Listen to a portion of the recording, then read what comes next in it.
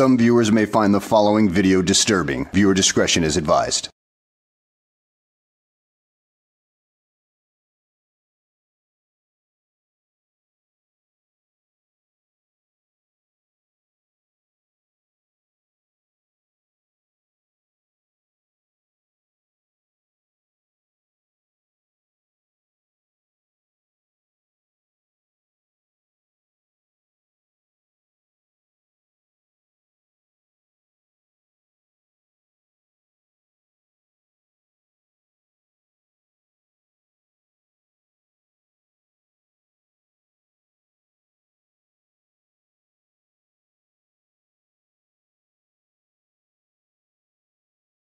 Record. Okay, this is Brother Phoenix L. We're at the nationalizing event. We're doing some witnessing and signing of documents so that Sister Ashley Maymoon Bay, right? Yeah. Did I say that right? Yeah. All right, now she's camera shy, so we're not going to put her on camera. All right, but she's a beautiful young melanated sister that is here and declaring her nationality. Now she has a small issue. She's got court coming up when? In a couple weeks, she said, okay? And I also have Brother Mozzie the Moabite here. Now, this brother's seasoned. He knows his stuff, so I'm going to show him, but I'm not going to show the sister. All right. Okay, so you're going to teach her these nonsensical, gibberish Latin words that really don't go well together in order to prevent her from going to court or helping her out in court. Dude, you're just setting her up for failure at this point because, well, it generally doesn't work in a court of law. In fact, you're liable to piss off the judge, and he's the one you don't want to piss off. Islam, he says hi to our fellow heirs. Now, here's what we're going to do. She's got court coming up because she has been cited with given a citation and a summons to show up in court for driving without a license, driving on a suspended license, which means she didn't have one, blah, blah, blah. And she had a court date when? My court date was, my original court date was? February? January? December. She had a court date back in December that she missed. 16th? December 16th, she missed. So they got a warrant out for her. And you really think all this Moorish sovereign citizen BS is going to help her out with the warrant disappearing and her not going to court and everything like that? Well, I hate to say this, but you are entirely delusional. Actually, I don't hate saying it. In fact, I absolutely love saying it. You are quite delusional. Now, what are we going to do immediately to help this sister? So I'm going to go through via this video a quick outline of some things that we're going to help her to kind of get in order so that this court case can be eliminated before it ever starts and they can remove the warrant. Brother Mozzie, the Moabite, I'm going to ask you to pull up on Facebook the new verbiage that Sharon and Sister Light Chajiri just put out with the I am so-and-so, so-and-so, so-and-so. Please pull that up and have that ready. And we're going to read that on the record. And we're going to let the sister speak that. She ain't going to be on video, but she's going to speak it out loud. Okay? Well, it looks like we definitely have a snake oil salesman on our hands because somehow I really doubt that you believe your own BS. I think you just sold this incantation to this lady who was quite gullible and, well, a fool and their money are soon parted, and she will definitely look like a fool in court when she is taken in due to her warrant. So you will probably be laughing all the way to the bank saying that, oh, she must have said the incantation wrong or something like that to justify why she got arrested. You know, Klaatu Varata Niktu, you know, from Army of Darkness. I mean, do you remember that? Klaatu Varata. And that's going to be part of her training as far as what she's going to put in writing and what she's going to demonstrate. Okay, so while he's waiting on that, you just pay attention. These are some of the outlines. Number one, she's going to declare her nationality. We're going to get that done today. All right. Number two, we're going to send this stuff out to the 7 locations. All right. Number three, We're going to get her trust set up. We're going to execute her lien on the straw man. Okay. Now, I happen to have mine with me today. So I'm going to go over that with her. All right. And so she can see what all is involved. And she's going to have to move at lightning speed because the dates are coming up. But with the, what do you call it? With the statement that she's going to learn and memorize. Okay. Is that it? Let's see. Thank you very much. Perfect. So this is the statement she's going to read. She's going to say, I am Ashley Maymoon Bey, a Moorish American national in propria persona sui juris proprio solo and proprio heredis. Whoopsie, there you go with the failed incantation already. I mean, you said sui juris, not sur juris. So, yeah, it's going to be your fault that she gets arrested and sent off to jail for a while. So, congratulations for your, well, misspeaking this. This is truly the Army of Darkness all over again. Hey, wait a minute. Everything's cool. I said the word. Now, I'm going to make sure she understands what all this means. So we're going to break down these words and so forth.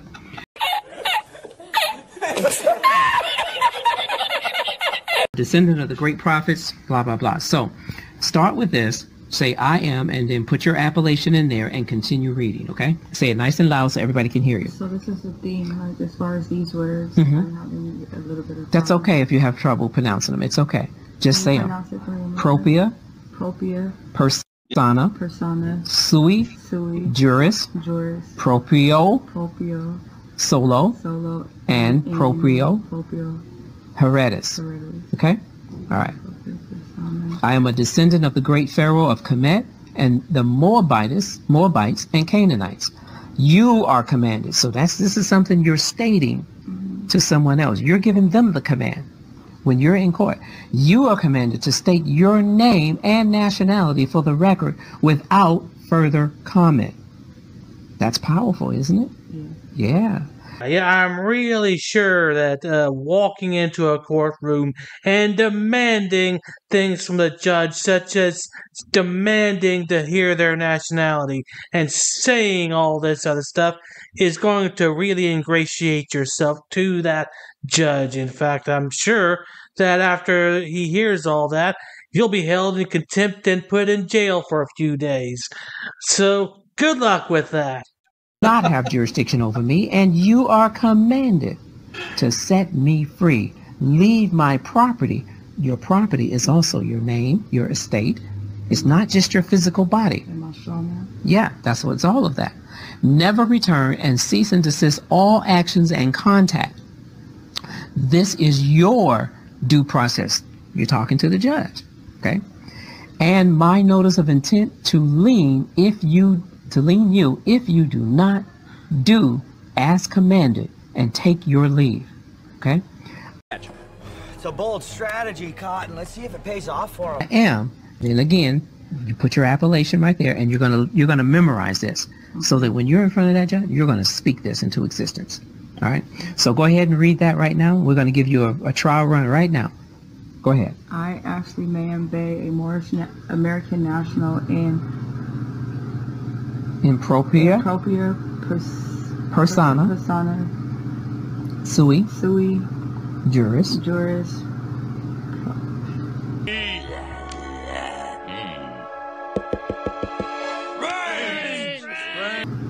proprio again. Proprio solo and in propria heredis. Yes, very good. I am a descendant of the great pharaohs of Kemet and the mobilities of Moabites. Yeah, you brainless buffoon. You might as well just go ahead and reserve your accommodations in the local gray bar motel, because that's where this is going to get you.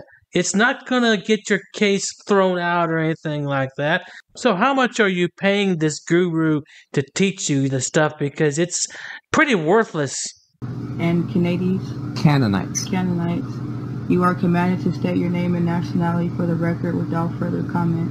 You do not have jurisdiction over me. You are commanded to set me free. Leave my property and never return, and cease and desist all actions and contact. This is your due process of my of my notice of intent to leave. If you do not do as commanded and take your leave. Okay. And then I am Ashley, ma'am. All right, very good. So she got it. She spoke it into existence. That was her first trial run. Hand this back to the brother, please. All right. So that was her first trial run. All right. So hopefully you all heard her say that. So the second thing we're going to do, we're going to grab those contracts and the offer to come to court, and we're going to reject them in person or in writing. Okay. Are you with me? Yes. All right. So I'm going to need you to get all of your invitations. Okay, that was an invitation to come to court. Did you know that was an invitation? Yes. You did? Mm-hmm. So why did you accept it?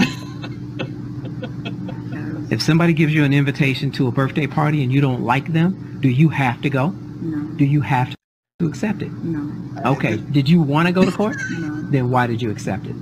Because I thought I was programmed to think that. Say it again. I was programmed to think that was the way of the law. Wow. She admitted and she knows that this is programming. No, that's not an invitation. I hate to say it, but it is a demand to come to court to resolve that issue. If you don't go, there are consequences to those actions of not going, and guess what? It can lead to fines, other penalties, and jail or prison time if you do not show up. And listening to this moron is a sure way for you to end up in jail. I mean, how many sovereign citizens have ended up in jail because of bad advice like this?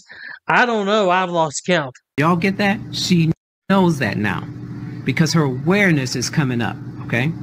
So it was an invitation that you did not have to accept. The problem is you did not know how to properly reject the invitation. Am I correct? Yes. All right. So we're going to teach her how to properly reject the invitation to come to court in 2 weeks. All right. So how do we do that? Well, that information is on the website as well, on the Facebook group page. There is a offer to contract rejected type of terminology, verbiage that you can put on the contract and send back to the court. And as long as you do this before the court date, it precedes them, it precedes you and that court date, then they have no right to continue to enforce that contract on you.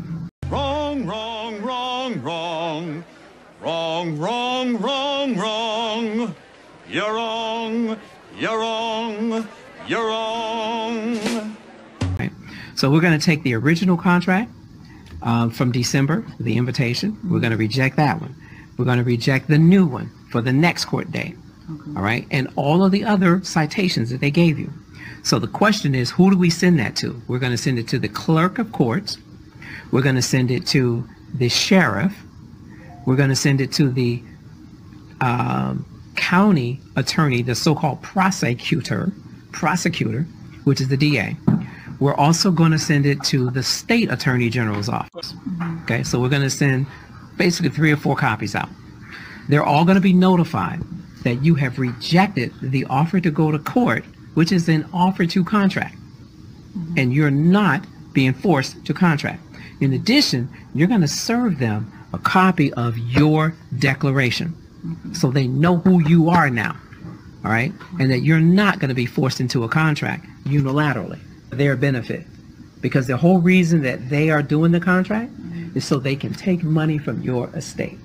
Okay, so that's the overall outline. There's a few more steps that I'm going to go over with her, and maybe I'll do a follow-up video to share the whole process of what we actually did after we finished doing everything, and share that with the fellow heirs out here, our fellow brothers and sisters. Okay, so that's it for now. And do you feel a little bit better already? Yes. Say it again. Yes. Yes, nice and loud. Okay. So she's got some things that was concerning her, but it motivated her to go ahead and move forward and get her nationality done. So if this is the only way that some of our young ones are going to step up to the plate and decide to declare their nationality, so be it. But we need to be ready, willing, and able to assist them, okay, to be able to stand up properly and to demonstrate that they can become competent heirs, that they are not wards of the state. Okay, so we've got a lot of work to do to help the young sister, but we're going to do that. Okay, so peace and love to everyone out there on Facebook. I'm going to post this up on my YouTube channel, Moorish Americans. All right, peace and love, everyone. Today is Saturday, March 9th, and we are at the nationalizing event. We got a few more people that are coming out in about a half an hour, 45 minutes. So this was a perfect opportunity for some teaching. I'm going to go over with her some of the presumptions. And there's this document, Roman Court Procedures, 12 Key Presumptions, is actually posted in the, and this is an excellent document to get your foundation information together.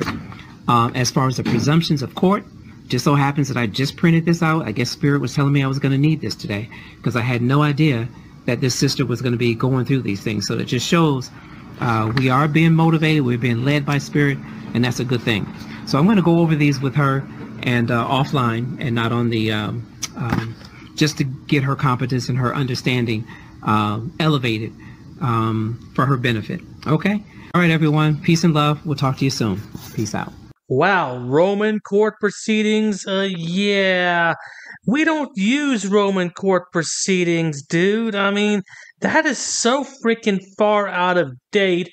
We are not the Roman Empire here. We are an entirely different country than what they were. So, dude, quit while you're ahead because, well, you are so far behind anyway if you're using that. And, you know, I don't even think this would have worked in a Roman court, you moron. But hey, if you want to go ahead and give her some bad advice that will lead to her eventual incarceration, well, that's her problem right there. And, well, you'll have another dissatisfied customer, to say the least, with your scams and everything like that. So, at any rate, guys, I hope you enjoyed the video. Thanks for watching, and I will see you on the next one.